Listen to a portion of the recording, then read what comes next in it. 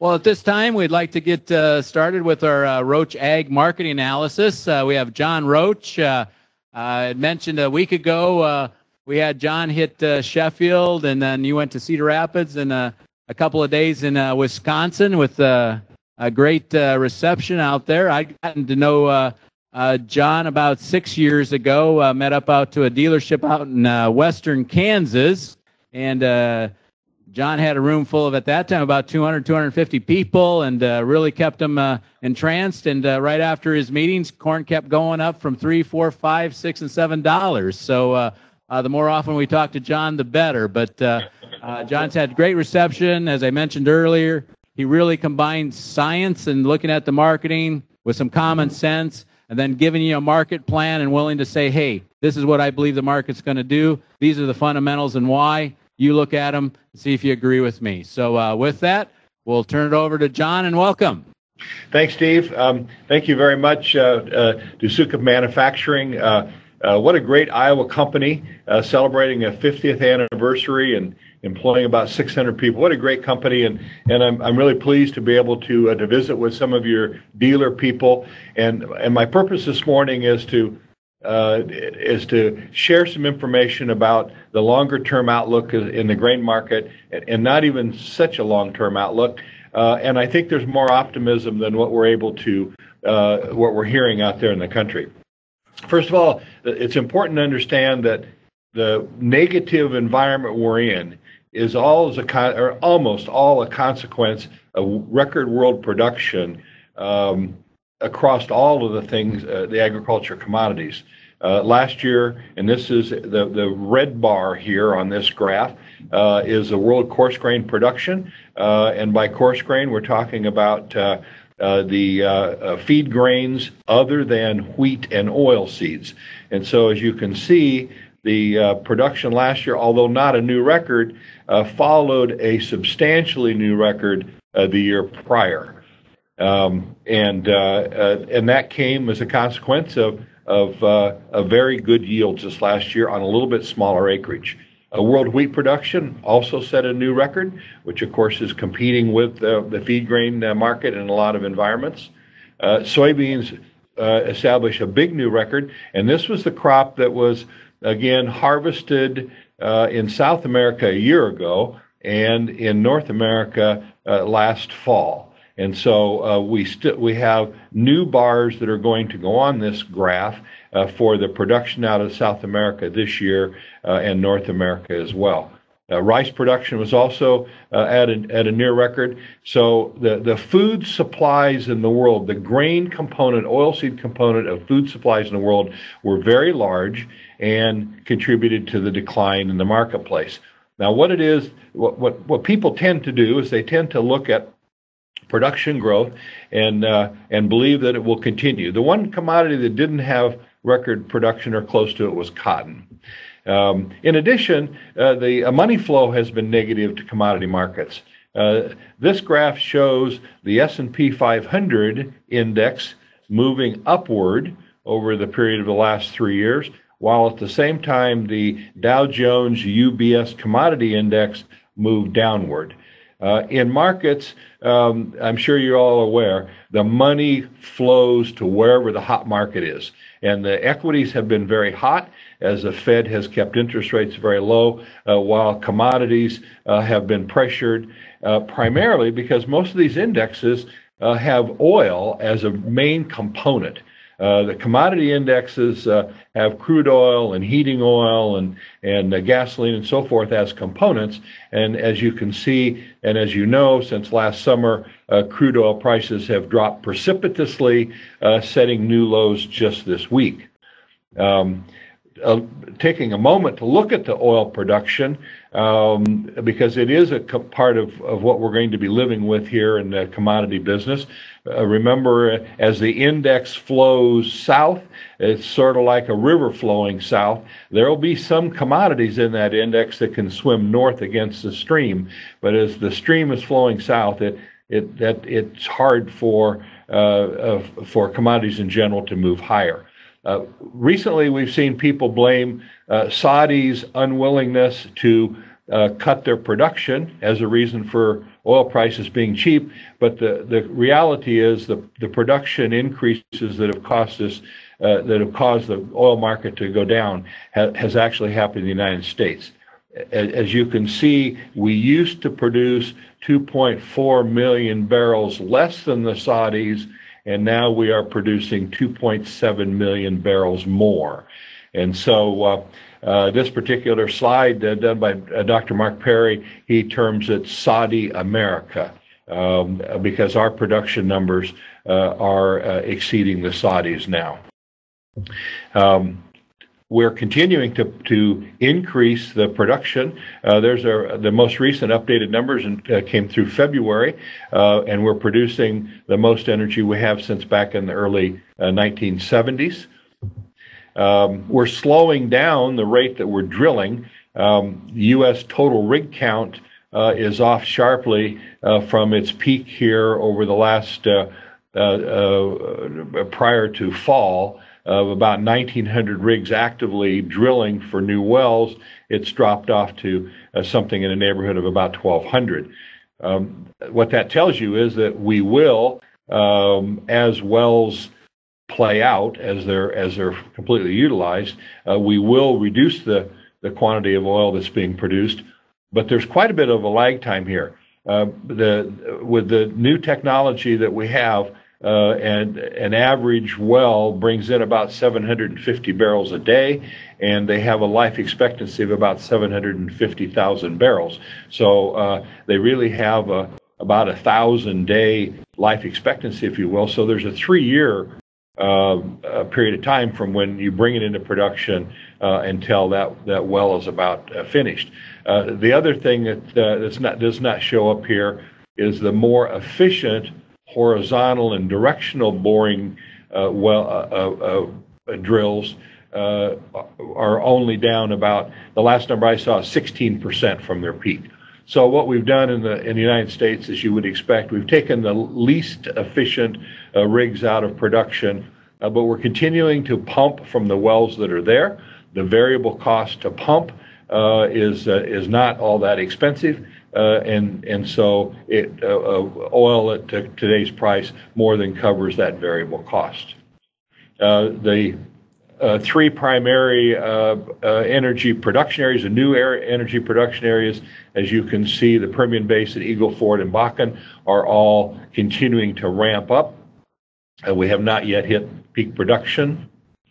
And let me get to the right slide. Here we are. And to put those geographically on a map, you can see where they're all located. And again, as long as we're continuing to set new records, it's going to be hard to imagine that oil prices start to increase. Certainly, the oil is, there's not lots and lots of people that are making these decisions on which wells to pump and so forth. And so it may be that they will purposely slow down production, but it's a little bit like farming. Once you've sunk all the capital expense, you've got the land leased, and it's awful hard to not go forward with some of your plans. And those that have the strongest financials will continue to drill, knowing that there will be a day when prices move higher. It'd be my suggestion that upward move in oil prices is still months away, and we need to start to see some slowdown in the production before we can really anticipate it.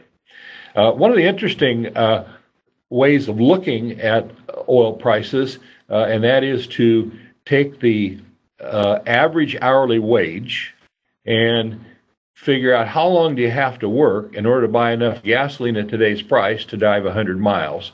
And as you can see, we're giving the people, the working people of the United States, the people that are using their vehicles for commercial purposes, as well as for recreation, we're giving them the opportunity to drive 100 miles spending less of their time to earn those wages. And that's a huge economic benefit for this country. It's also a huge economic benefit for any other country that is not an energy producer or a surplus energy producer. This drives economic recovery. Shifting away from the overall index in energy, let's look specifically at corn. And remember, the business that your customers are in, or perhaps you're in, is feeding people, and that business is a growing marketplace. There's a graph of the demographics from the United Nations World Population people, and as you can see, we currently have about 7 billion people headed toward 8 billion by 2024 and 9 billion by 2048. What's interesting is to look at the amount of food growth on our charts when we look at adding 1 billion people. And as you can see, from 1999 to 2012, we added 1 billion people. How does that look here on the total coarse grain usage? And again, this is feed usage. And as you can see, as you expand the population from 6 billion people, we used a little over 850 million metric tons. And with 7 billion people, we use 1,150 million metric tons. And so there is the growth rate that we experienced with the last billion. My suggestion would be we'll have a similar growth rate for the next billion. So from the 2011-12 crop year going out to the 2024 crop year, we can expect this graph to continue to show increases. I did want to take out ethanol, because a lot of people say, well, these increases all came because of ethanol. But let me show you that ethanol actually crested in the United States in the 2010-11 crop year. And so 2010-11 is here. And so the growth that we've had since then, if we're not going to use feed grains to turn into ethanol, the only other thing we use feed grains for other than that is to feed livestock, to produce milk, meat, and eggs. And so the growth that we've had since the 2010-11 crop year is a growth in milk, meat, and egg production worldwide. If you look at the population in the world and see where that population resides, you can see that at 65% of the population is at China's GDP per capita and lower. And so it's we don't expect to see big food growth in the United States, Germany, or Japan. The Western nations are mature nations and developed. The place where we'll see the growth is down on the other half of it. And we also worry about economic conditions, and people will say, well, the economy's the way they are, blah, blah, blah. But the reality of it is that China's growing, even though it's a lot slower growth, it's still a 7.5% GDP growth rate for the biggest economy in the world, with people who are earning about $10,000 GDP per capita. India, as you'll notice, is at an even lower GDP rate, but it's also growing at a faster pace than China, 7 to 8% annual growth rate. So when we look at the demand for the food, we have to anticipate not only population demand increases, we have to anticipate economic improvement increases.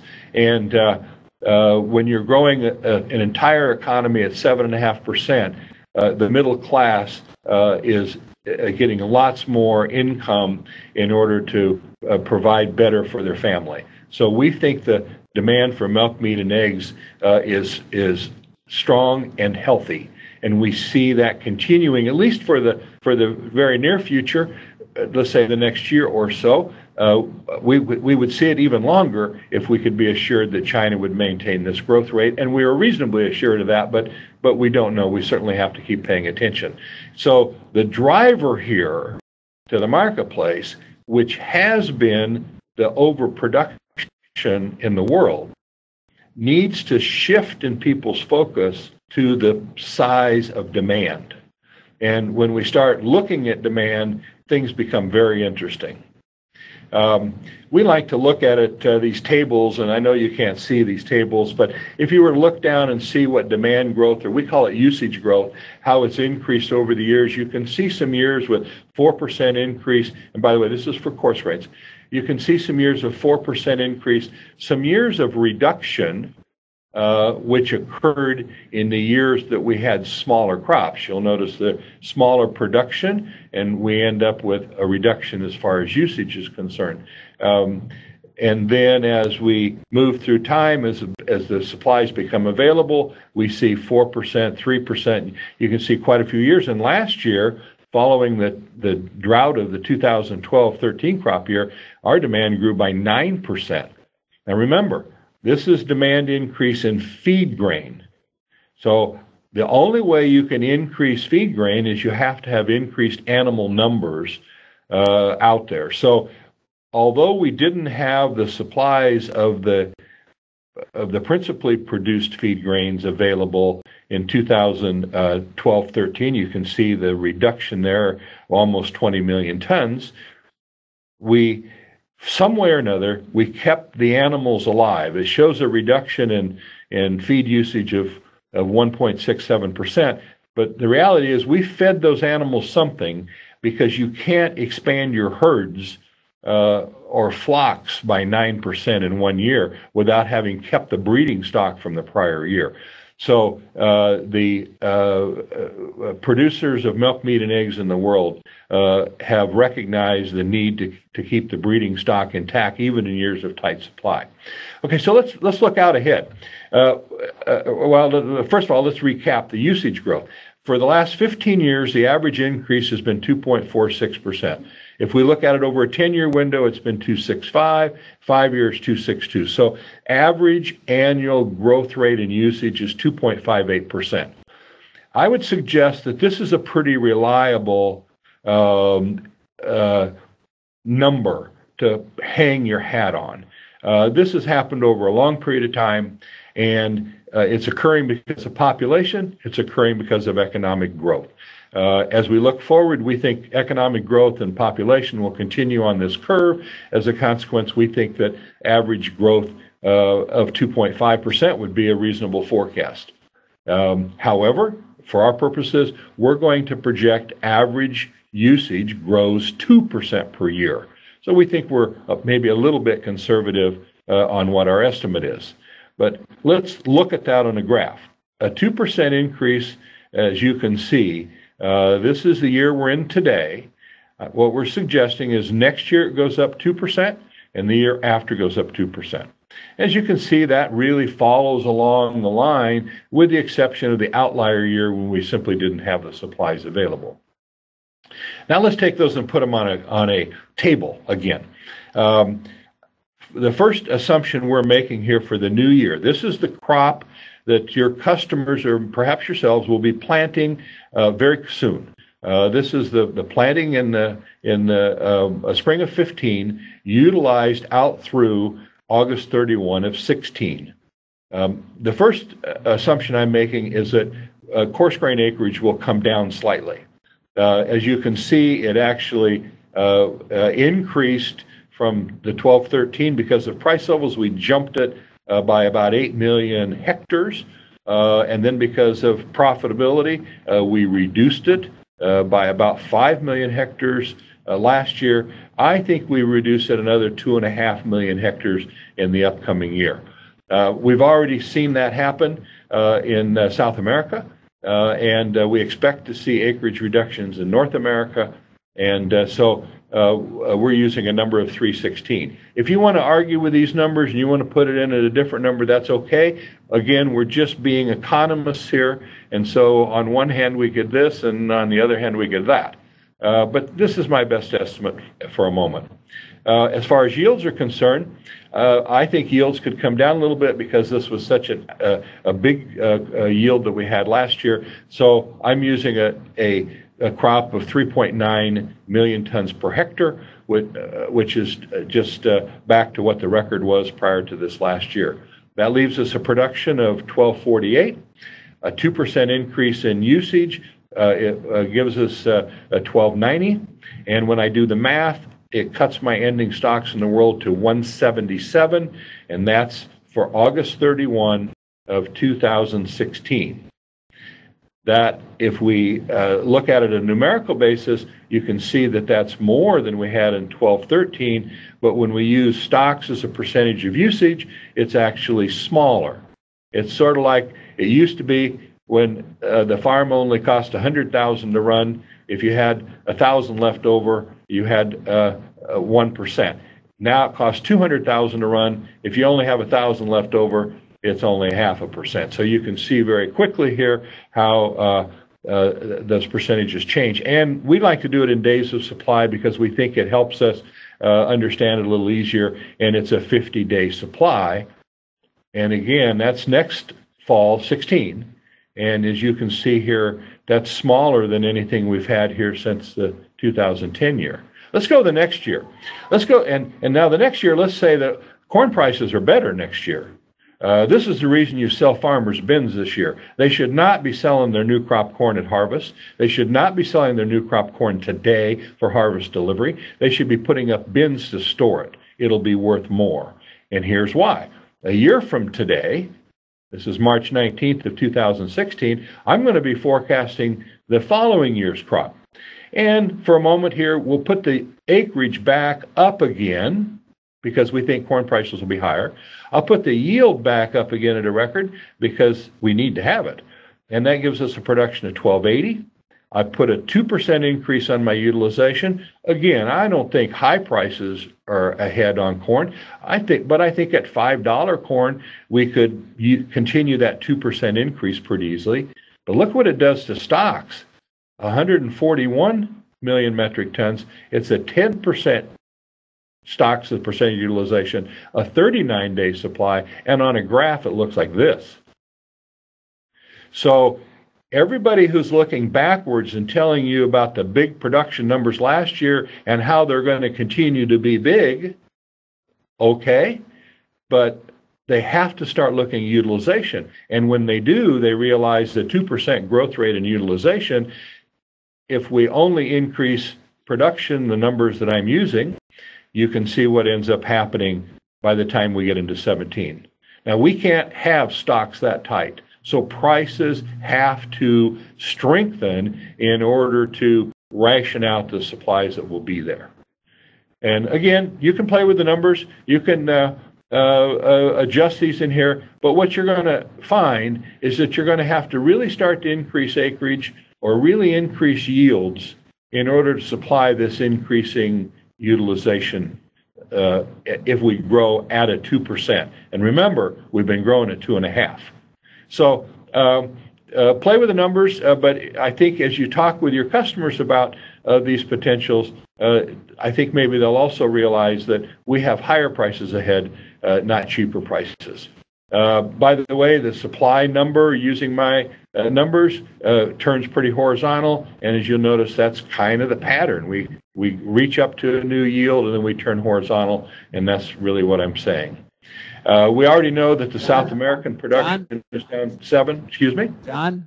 We'll just take a quick, if there's any questions, if you'd want to flip back to that days left of supply, that I think that graph is really telling right there. And if there's any questions from our group at this time, but to me, that this graph is the one that really hit me, that just the ending stocks days of supply is going to be the lowest we've seen in 15 years. And you go back to the other days of low supplies, those are when our prices go up. That's exactly right. And the key here is this is the inventory we're dealing with today, the red bar. Okay? You'll want to store that inventory, or you want to store the inventory the next harvest. You want to put it into bin space and get prepped for this. I think farmers will pay for bins in 1 year in this environment. It could be next year, if not, likely the year after. We've already seen the reduction in South America, and you'll notice the potential reduction here from the current estimate of 101 million tons of corn down to 89 is quite a deviation, and the reason is they're off to such a slow start in planting. This crop is in danger of coming into seed filling, kernel filling after the wet season. The outlier here is this big yield number in the United States, and that helped drive the big world number. It's sure possible we could do it again, but we can't be betting on that. We should be betting, as you'll see on my numbers, I'm betting at 165. My yield number for the new year, 165 in the United States, that takes production on 18 million tons. So again, you go back to South America's down 6, we're down 18, that's down 24. So, and we don't know what Russia's going to do, and we don't know what Ukraine's going to do, because they're really in unusual situations there. There's our U.S. corn usage that we're projecting here, and you can see how quickly our U.S. stocks come back into a more tighter picture. Might be tighter because I think usage could actually be bigger. Here's how we pay attention to, we have a sell signal indicator, as you'll see on the bottom of the graph, and every time you get the red line and the blue line above the horizontal black line, that's a sell signal. Think of it as the digital thermometer. The thermometer gets over 75, that's when we want to make sales. We really like making sales in March, April, May, and June. And here's our May 15 corn sales. You see we saw quite an opportunity to do quite a few last spring. It got cheaper through the summer, and then we came back, and we ignored these. We don't like to sell in October, November. And we made some sales here and some sales here. Right now we're kind of in the middle.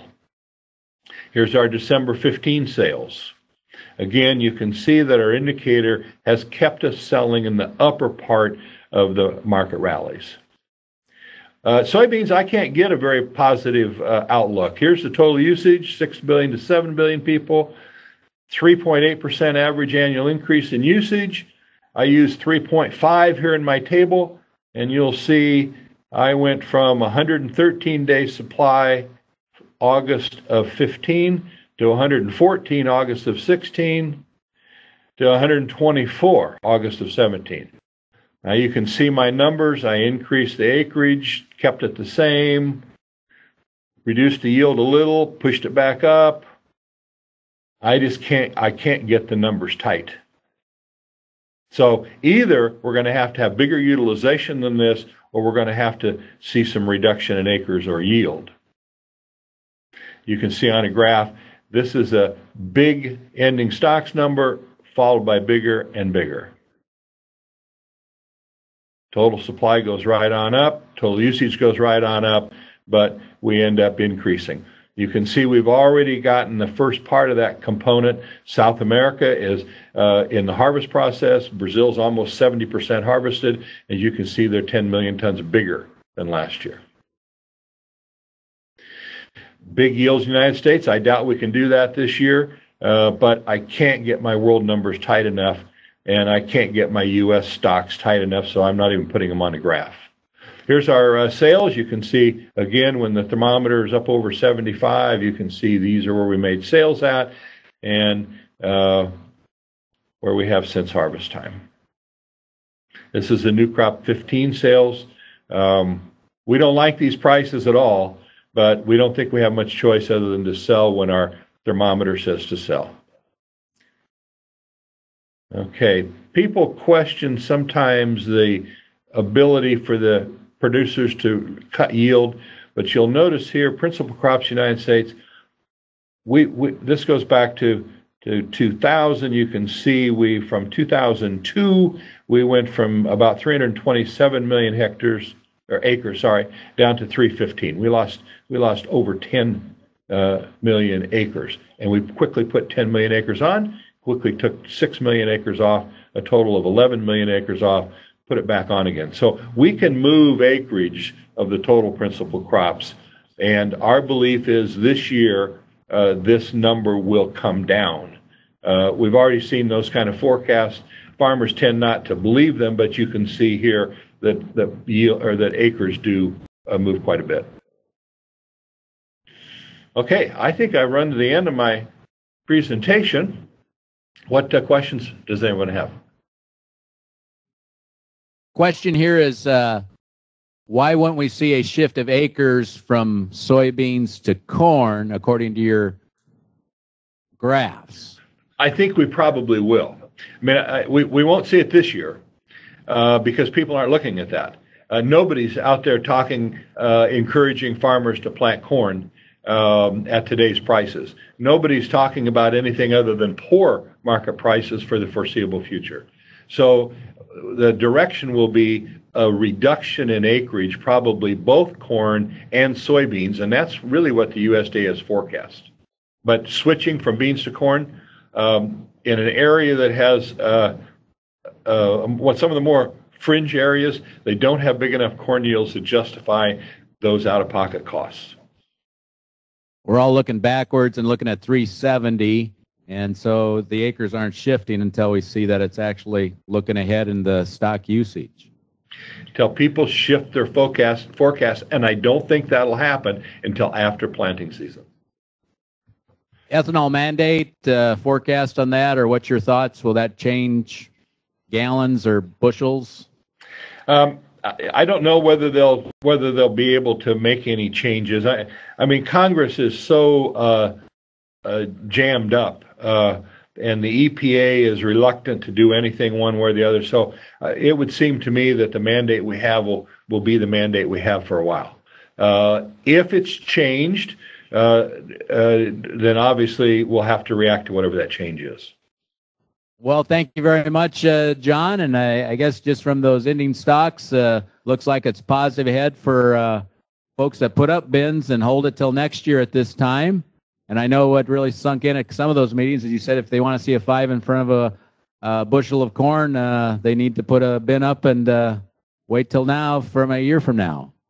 I think that's exactly right. Steve, I think that the greatest service that your people can do will be nudging farmers into going ahead and doing what they need to do.